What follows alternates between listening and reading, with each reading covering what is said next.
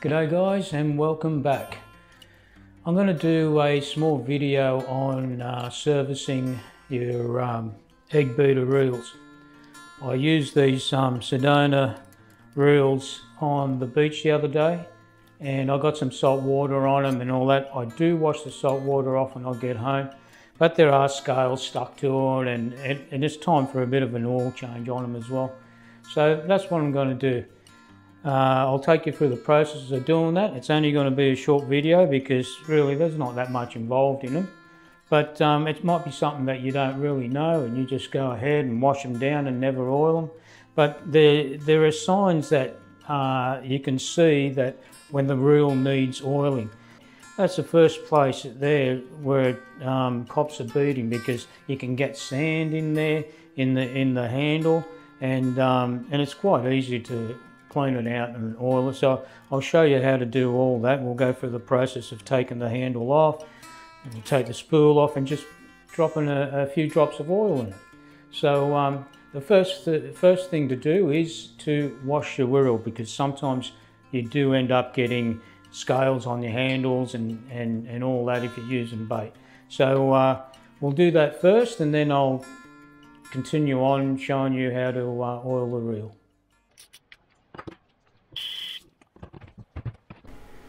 Well, here we are washing the reel. What I use is a old toothbrush with dishwashing liquid, and that gets in the nooks and crannies and seems to do the job really well.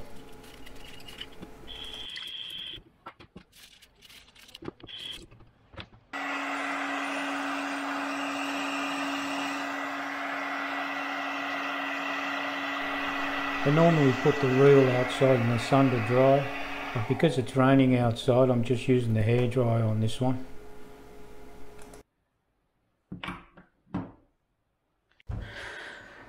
Alright, a few things we need is obviously some oil. That's light machine oil, like sewing machine oil. And I also have a small screwdriver. It could be a flathead or just a Phillips head. Whatever you got handy. Usually it's a small flathead will do the job.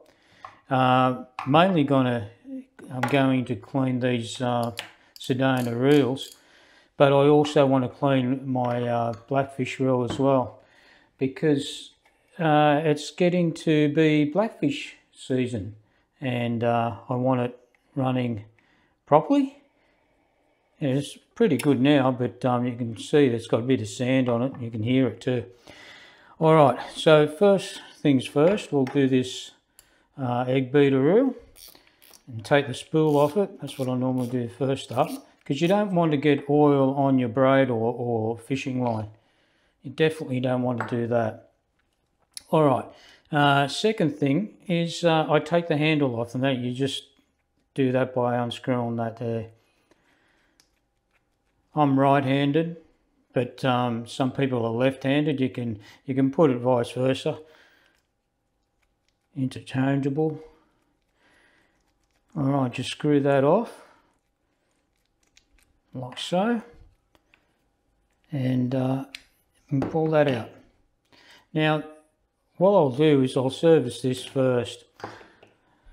What we're going to do is put a little bit of oil in there, and it doesn't require much. It's just, I don't know if you can make that out. There's two little screws there. You take them out, and that's a little cap that you flip open. So we'll do that now and put a bit of oil in there. You need a tiny screwdriver. I find that these little electrician screwdrivers, the tiny little flat ones, work the best. So take them out and be mindful, don't lose these screws, they're tiny.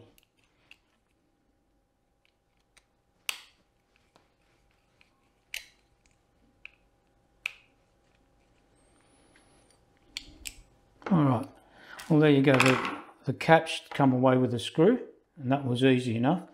Now, I'm not too sure if you can make that out, but there is a screw in there, and you can take that screw out and grease the whole lot up. But because this is a new reel, it doesn't require me to take it out. All I'm going to do is just put a tiny bit of oil inside there.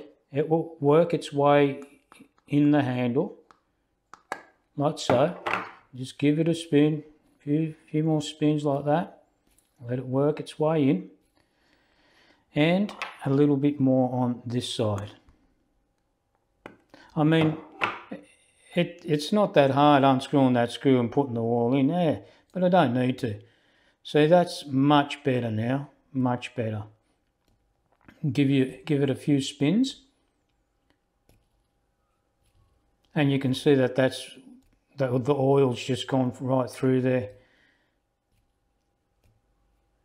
Beautiful. And wipe the excess off, because you really don't want to get oil on your fingers when you're baiting up, because what happens is the oil will go through your bait and all that, and if the fish detect that there is a slightest amount of smell of oil on your bait, you will not get a bite whatsoever. Believe me, that goes for WD-40 or Inox, any spray like that, oil sprays. Don't get it on your hands. If you do, wash your hands with soap, because once you start dealing with bait or your soft plastic lures and stuff like that, if you get that smell on your lures, forget about catching fish. That's a little tip there. Anyway, that's done. Beautiful. Also, I like to lubricate that there, because what happens is, because you don't really use it and you lock it in, you always got it like that. When you do want to use it, what happens is that it will get stuck there and corrode on there, so you'll never be able to use it. See, that's designed there so you can actually fold the handle in for storage, so it doesn't stick out. Anyway, so what I do is just put that little dab of oil in there. That's absolutely beautiful. And that's what you want. Wipe the excess off. Done. Now the reel. There's no need to pull it apart, because like I said, it's pretty much a new reel. But it does need a little bit of lubrication on the inside. So what I do is I just put a couple of drops of oil inside where the handle goes there. Not inside where the handle goes, but actually on the outside of that. And just give it a spin like that and let the oil work its way through. Also, I'll do a little bit on the other side.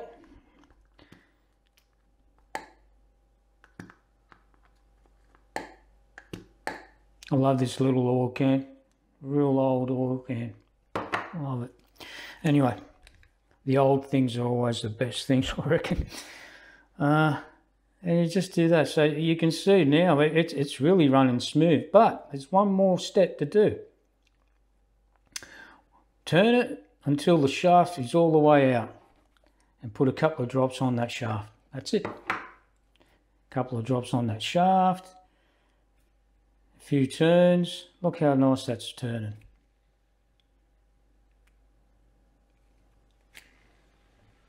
That's fantastic. And that's pretty much it for these reels anyway. Because they're new, like I said, you don't have to go and pull them all apart. I used to before with my older reels and grease them and oil them, but you don't have to do that. All you have to do with these reels is just put a couple of drops of oil like that on your handle and inside here, and it's the job's done. So now just put it all back together again, and it'll work a treat. It's a long thread, that. Alright, so we got the handle working fantastic. Just wipe the excess off there. Got that working great. Bail arm's pretty good. I know the bail arm's good.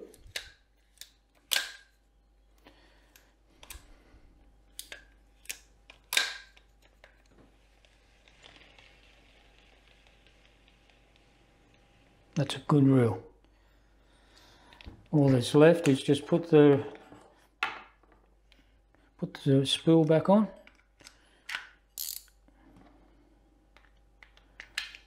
And job's done. And now when you store your reels, a lesson that I've known for many years, I know that the washer materials in the drags are different to these days. I mean, the olden days used to have leather. But I don't tighten the drag. When I store the reel, I don't tighten the drag up. I just let it loose like that. And when you get on site, pre-tighten it for the drag setting that you want. Done. And that's that reel there now is serviced, and it'll last quite a few weeks or months if you don't use it. The more you use it, the more you'll have to service it, obviously. Okay, so it's the same process with all the rest of them. Doesn't matter what size they are, same deal. So I'll get to them later.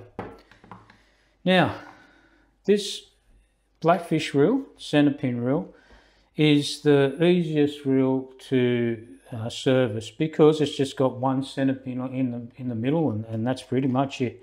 So what you do is you just unscrew that like that, pop it out, and that's all there is to it.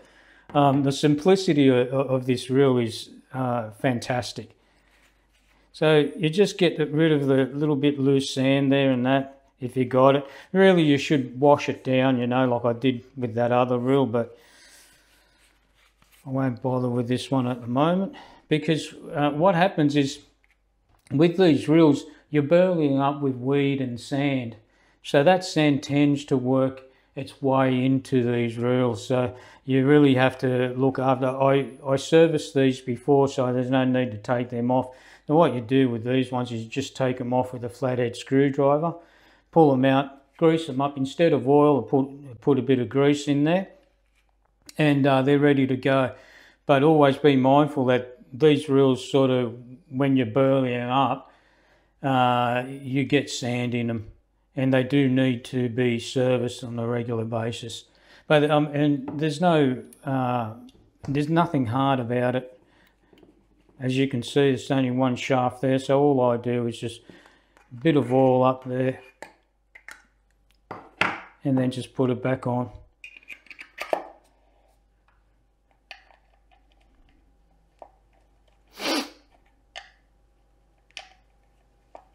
Bit hard to start the thread on that one.